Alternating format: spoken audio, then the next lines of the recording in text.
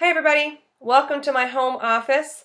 You'll notice it's in black and white, not because my office is black and white, but because it's kind of a green color and at night it looks kind of like pea soup, and I don't want you associating nausea or pea soup with music history. So I've chosen black and white. I've got a couple of things we need to go through beforehand, and I am just going to do this in one take. So I'm hoping there aren't too many mistakes that I make.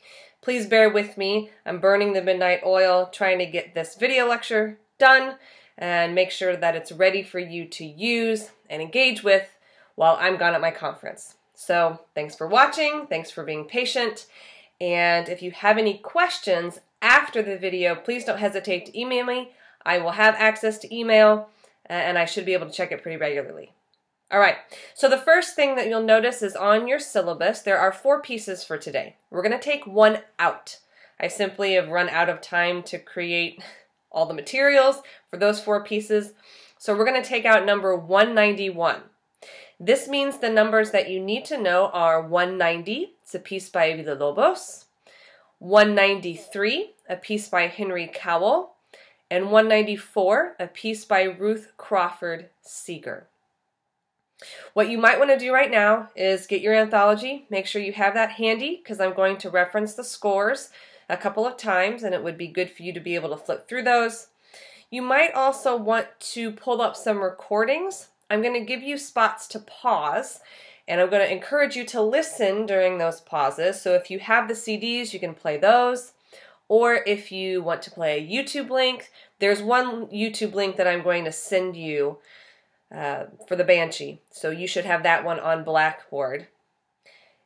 The others you may or may not have on CD, so you might want to use YouTube recordings. So you might want to go ahead and pull those things up so you have those ready and you don't have to go searching for them. I do have a handy dandy sign I've made, so at appropriate moments I'm going to hold it up. While I'm here, I'll count to 5. That should give you time to pause and gather what you need, and that way I don't steamroll ahead of you. So let's take the first pause now. You can pause the video, and you're going to grab your anthology. You're going to pull up any recordings that are applicable. One of them is on Blackboard for the Banshee, but you're probably going to need a recording for the Ruth Crawford Seeger piece, again, number 194, and a recording for the Villalobos piece, again, 190. So here's the pause.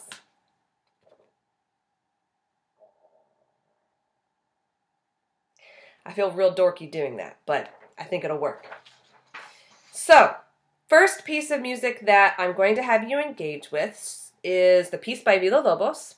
This is on page 429 of your anthologies, so go ahead and turn to 429.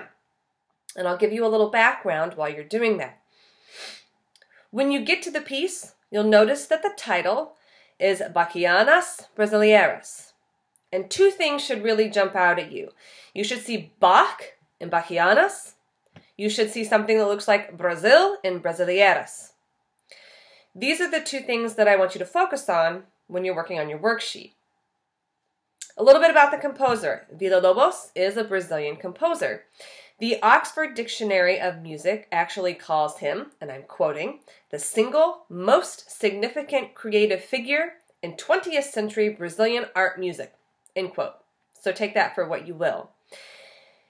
Villalobos' father was an amateur musician. He taught Villalobos how to play the cello, and then Villalobos did a lot of self-learning, so he taught himself quite a lot about music.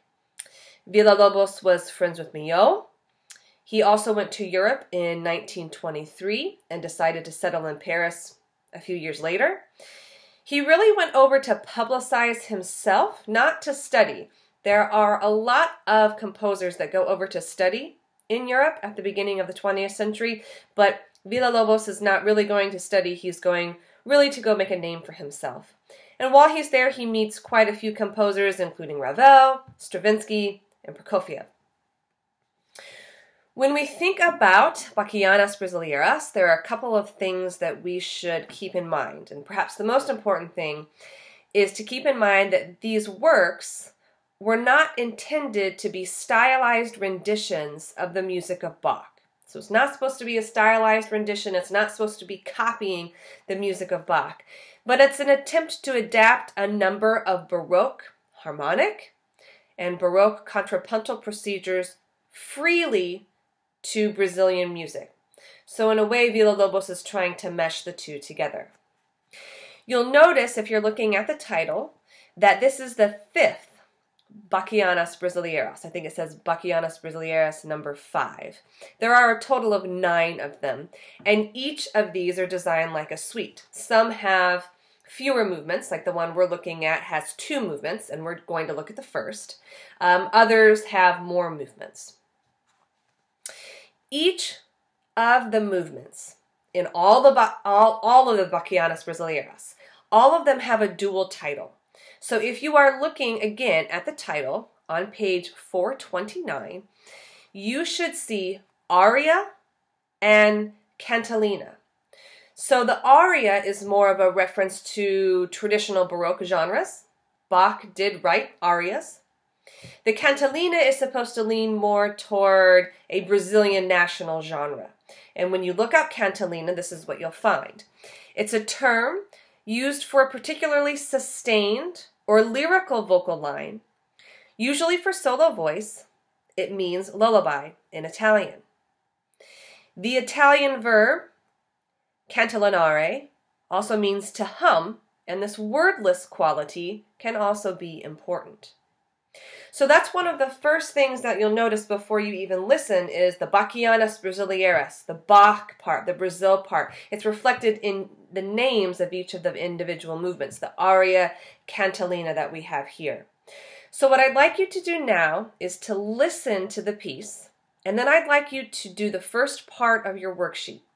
This is a little bit more involved with the anthology, meaning I'm going to ask you to listen and then consider what elements sound more like Bach or might relate more to what Bach would have done or Baroque ideas, and then what elements can connect more clearly to Brazil. One list will be a lot shorter than the other, so if you feel like you're not coming up with a lot for one list, that's okay. I don't want to tell you which one, because then it would just make the assignment too easy, right? So go ahead and take a pause now. Listen and think about the first part of your worksheet. When you're done, come back and we'll talk about another piece.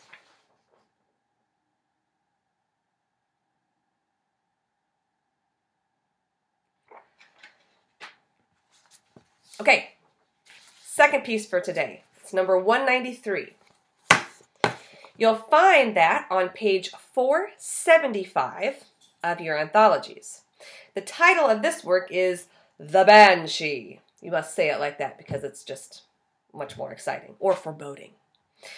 It's by a man named Henry Cowell, and the work is supposed to evoke the spirit of a banshee. A banshee is an Irish mythical spirit that is an omen of death.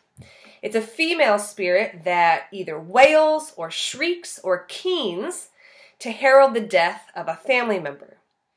This piece that we are looking at is perhaps the most famous example of Henry Cowell exploring new techniques. He really spends a lot of his career exploring new sounds. So before I give you any other information about the work, I'd like you to stop, listen to the work now.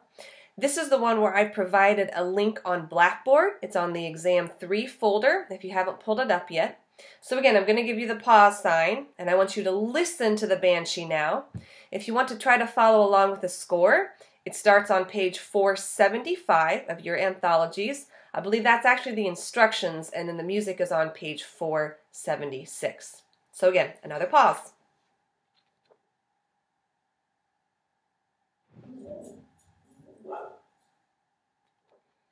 I think you might have just heard my dog bark. Pardon my dog if she does that again. Or at least I heard her barking. Probably somebody very dangerous outside. All right. I hope while you were watching you noticed a couple of things. First of all, it should be pretty obvious that the pianist is playing the inside of the piano, playing the strings on the inside. And she used different motions to create the sounds. Now I've put a piece of paper here so that I can demonstrate a little bit. There are 4 general types of sounds that she is creating, or whoever is playing this piece is creating. So this is my handy dandy sheet here. If you can imagine that these are the strings inside of the piano, I'm going to show you the 4 different ways that you create the sound. Okay, so the first way is using the flesh of your finger, so like the pad of your finger, and going across the strings, so you're actually going perpendicular to the way that the strings are laid out in the piano.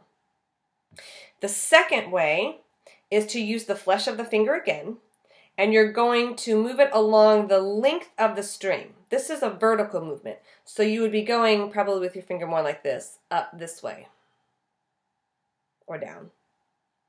I guess it depends on where you're located in the piano. I think it would actually be going down. The third way is to use your fingernail and then do the same sort of motion along the length of the string. That was really helpful, wasn't it? And then the fourth way to create the sound is actually by plucking the strings. Now there's a question on your worksheet that asks you to consider the directions on the front page, page 475, and think about which one you would find most difficult to do. So I'm going to give you another pause to think about answering that particular question. It's the first one for this particular piece, the Banshee.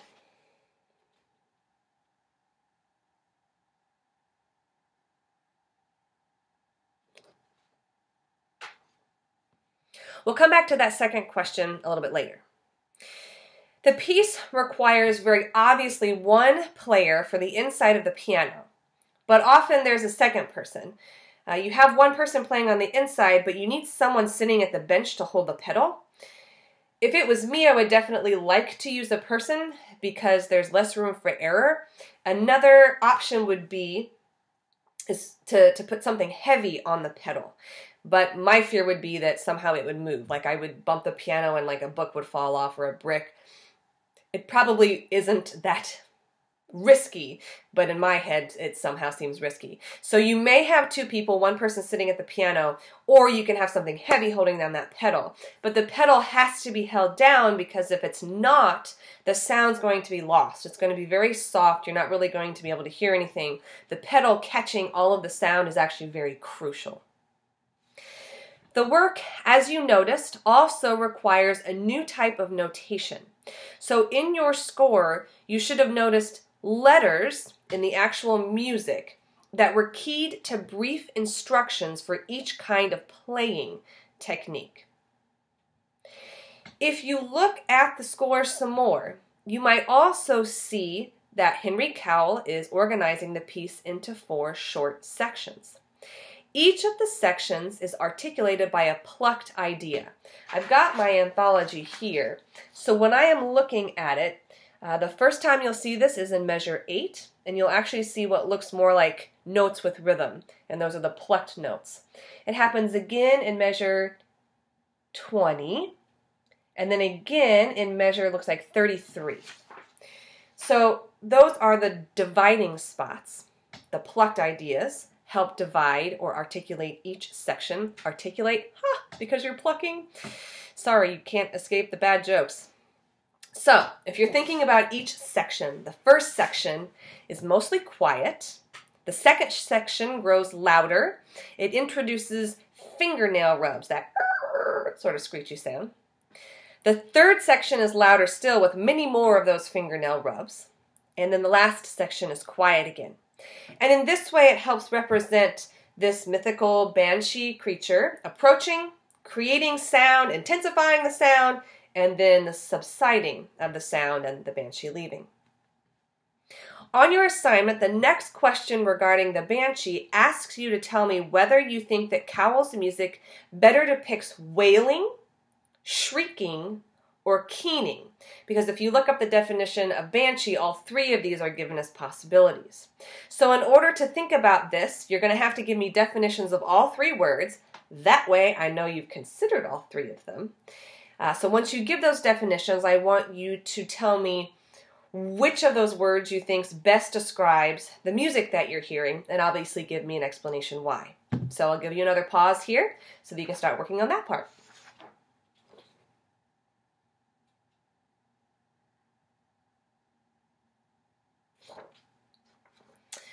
Okay, the last piece that we are going to consider together is a lot more theory heavy. So I'm going to try to be as specific as possible. I've also put a handout up on Blackboard that I think will be very helpful. I'll give you another pause to find that as we are working on this piece, but just be aware that it's coming. So, the last piece is by a woman named Ruth Crawford Seeger. It's her string quartet from 1931. It's on page 479 of your anthologies. I want to give you just a little bit of information again about the composer. If we go back into the previous decade, into the 1920s, because I mentioned her string quartet is from 1931, Ruth Crawford Seeger's career was flourishing. She was really well respected in several modernist circles, though the circles weren't very big. Pretty small communities, small circles, but she was very well respected in these circles. She was also friends with Henry Cowell. We just looked at his piece, The Banshee. She worked with him. He published some of her music, so they had a relationship. Not a romantic relationship, but a working relationship. At this time, when she is writing her string quartet in 1931, she is identifying as a modernist. Later, she identifies as an ultra-modernist. And this is the vocabulary word you'll want to write down. Ultra-modernist. If you need it spelled, U-L-T-R-A-M-O-D-E-R-N-I-S-T. Ultra-modernist. This is a person, a composer, focused on developing new musical resources. And we're going to talk about what that means in the context of this piece, because it is really something you can also apply to this piece of music. String Quartet 1931 was composed by Ruth Crawford Seeger during a year in Berlin/Paris. She was on a Guggenheim Fellowship at the time, and she actually secluded herself, which is quite interesting.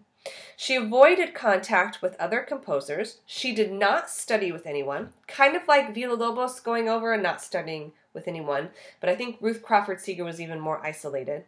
She intentionally avoided Schoenberg at the time. She met only very briefly with Berg and with Bartók, so she really is working a lot on her own.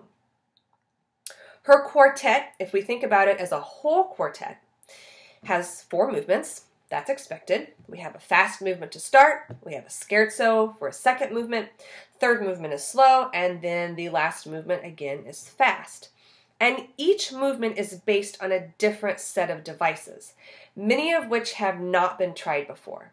So this would be a really good time to go ahead and get that handout, couldn't think of the word, from Blackboard. So I'm going to give you another pause. Again, it's in the folder Exam 3. And to be honest, I'm making the video first and posting it later, so it's probably titled something like Ruth Crawford Seeger or Seeger String Quartet, something to do with her name, and then String Quartet 1931.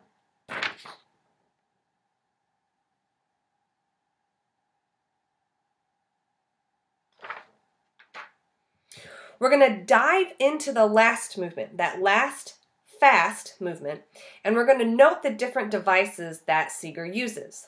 They're all listed on your handout. This is what it looks like. Hopefully you've got that pulled up on your computer. I've just noticed it's backwards. So what you are seeing is probably reverse of what you've got. So I will reference this, but I'm probably not going to hold it up a lot because that would be confusing. Right now, what I'd like you to do before we do any more talking, though, is listen to the movement. And it's really important that you look at the anthology for this one while you're listening, because we're going to be talking about things that we're seeing in the score. So it's really going to help you out if you've actually listened with the music in front of you. So here is, I believe, our last pause.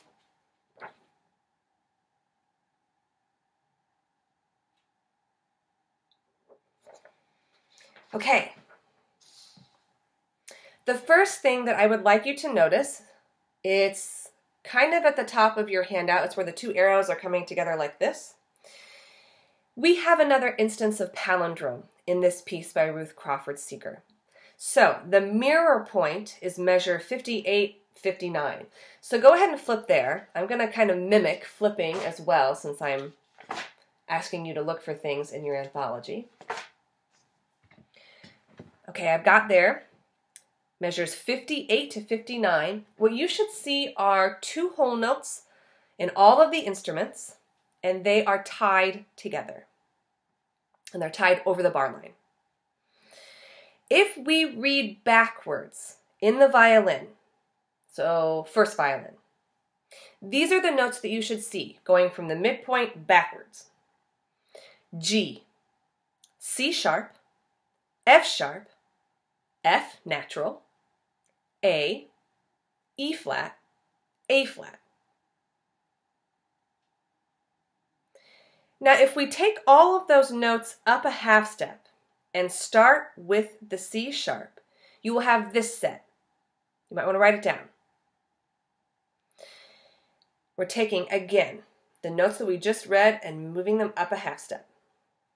So, starting with the C sharp becomes D, the next would become G, the next F sharp, the next A sharp, E, and then A. Now what I have done is I have taken the notes that you would expect to be mirrored exactly, and I've raised them all a half step. So if you look at your music, at measure 60, I'm going to read that same set of new pitches again. Look at the first violin part.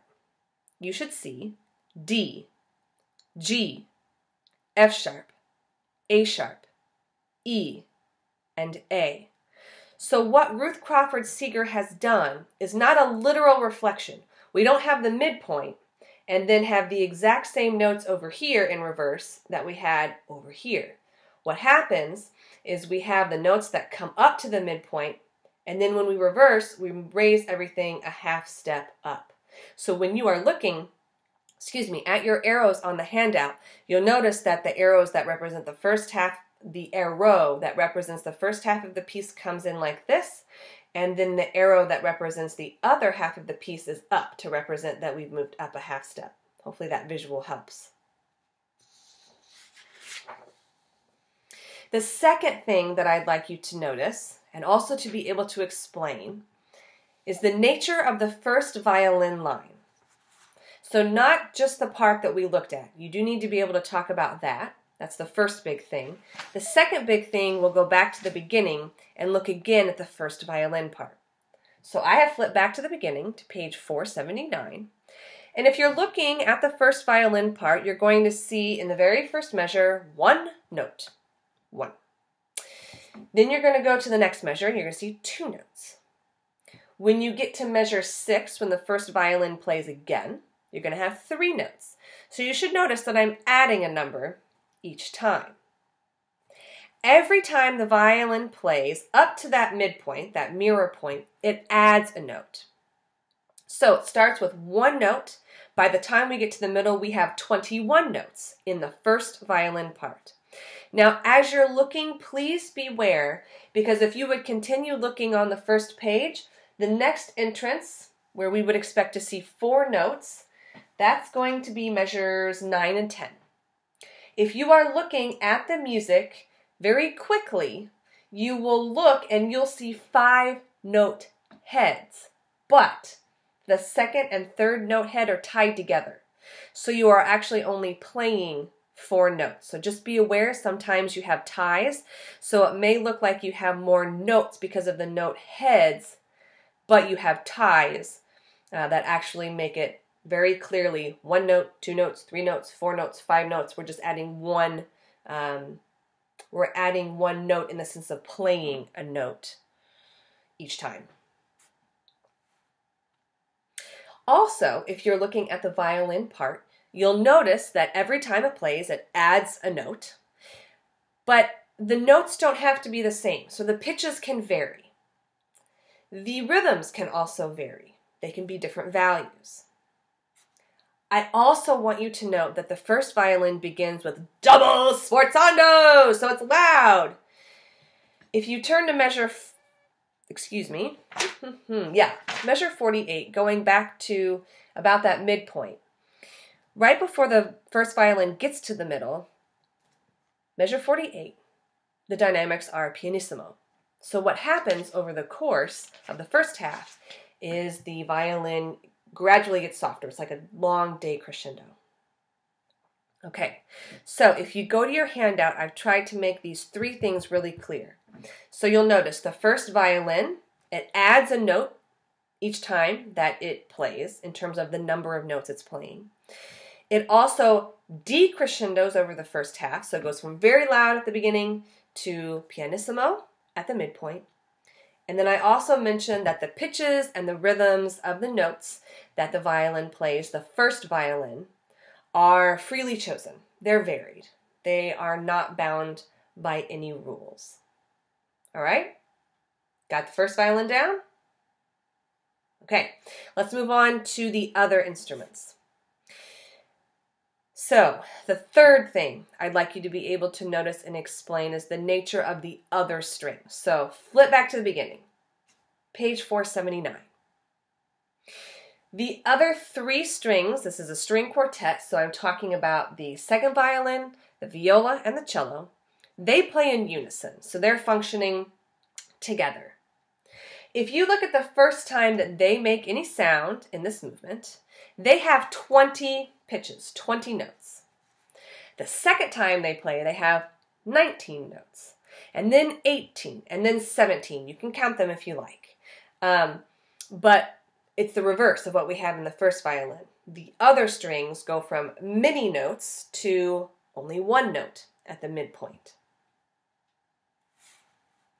If you look at their dynamics, the other strings, they start pianissimo, and then if you flip to the middle, their last note, right before that midpoint, it's a sforzando, and then it does go down to piano. But before that, in measure 54, everything is very loud. So they're doing the opposite again. They're going from soft at the beginning to louder. Their pitches and rhythms are also determined. So this is where you need to refer to the bottom of your handout. Listen carefully. Make sure that you're looking at your handout so that this makes sense. The simple part is the rhythm. Sorry to have you keep going back and forth. But again, go back to page 479. Look at the other strings, the second violin, the cello, the viola. They are always playing eighth notes. So they don't get to freely choose their rhythms. They have very exact eighth notes all the time. The one exception is the midpoint, when they have a sustained note and everybody's actually playing that sustained note together, that mirror point, right? At measure, we talked about it earlier, measures 58 to 59. Now, the pitches they play. This is actually a very designed pitch collection. So again, have your handout ready. At the bottom, you should notice what's called a rotation of a 10-note series. So I know this is backwards, but we're talking about this part at the bottom, right here. And what you'll notice is the first line starts out with the pitches D, E, F, E flat, so on and so forth. So what happens? If you look at your music, look at page 479, the first notes that are played are those 10 notes in the first line, D, E, F, E flat, so on and so forth. When it gets to the end, the final pitch of C, that's at the beginning of measure 4. And then what happens, the next note is E. What Ruth Crawford Seeger has done is she has taken the first note and now moved it to the end. So again, at the risk of, I know it looks backwards, but she takes that first note and then moves it to the end. So you should see that D now is moved to the end. So now she goes through this set. Then when she gets done with that, she takes the first letter, E, and moves it to the end. So she's rotating through the pitches. It's a rotation of a 10-note series. So she does the series, then takes the first note, moves it to the end, and then goes through it again. Takes the first note and moves it to the end, does it again. So it's not just a repetition of the same 10 notes over and over again, but you're rotating through them and actually changing what note comes first, and that gives it a little bit more variety, but everything is very strictly controlled. So again, these three things that are associated with the other string instruments in the quartet are on your handout. I've been pointing to the graphic I have about the 10-note series, that rotation. So that's the first thing, the rotation of the 10-note series. And all the time that we have those other strings playing, they're always playing eighth notes. Then I have that graphic that shows that we start soft in the other strings and then crescendo. So it goes from soft to loud. At the midpoint, it's loud. And then it gets quiet again to the end. Long crescendo, then second half is a long decrescendo. And then also, the number of notes that are being played gets smaller as we go to the midpoint. 20, 19, 18, so on until we get to 1. And then it goes the other direction.